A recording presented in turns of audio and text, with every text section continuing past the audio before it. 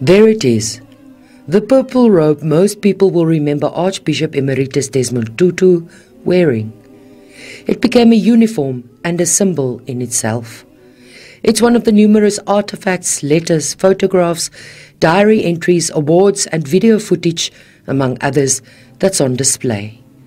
A walk through the exhibit space takes one on a journey of the Arch's life, divided in 6 themes, from apartheid education, the struggle in the church, faith in action, protest and peacemaking, the Truth and Reconciliation Commission, and the last 20 years of his life as a global ambassador for countless causes.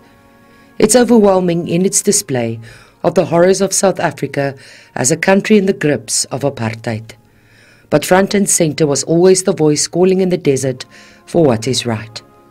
It's hoped the exhibition will inspire all, but mostly the young. To really have a core set of values that you believe in, and that you stand by that. That's what, we live in a world that is lacking in leadership, really ethical, courageous leadership.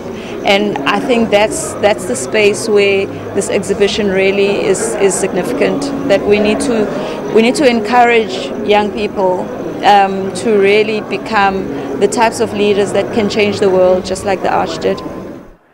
It took 3 years to build the exhibit.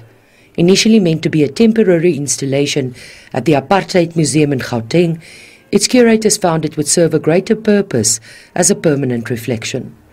A partnership with the Desmond and Leah Tutu Legacy Foundation was formed, and with funding from the National Lottery, the project went ahead. The role of the churches in the apartheid struggle is an aspect that curators of the exhibit say has long been ignored.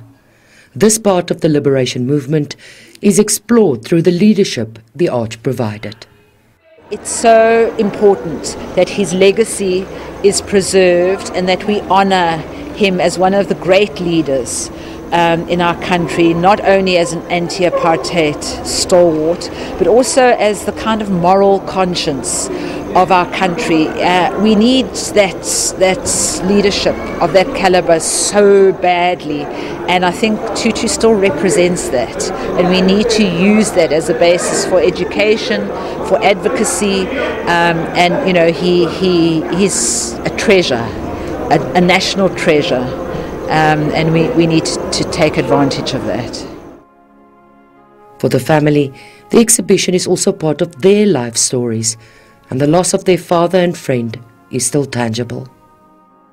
The family is celebrating him with the rest of the world. And also the love that's gone into this work. So it's a vindication for the family that it's not just someone that people say they loved. They actually invested in sharing how deeply they loved him and how much they want to drink of his incredible legacy and share that with the rest of the world and with future generations. The exhibit is open to the public from Monday to Friday, and bookings are essential. Mariska Botha, SABC News, Cape Town.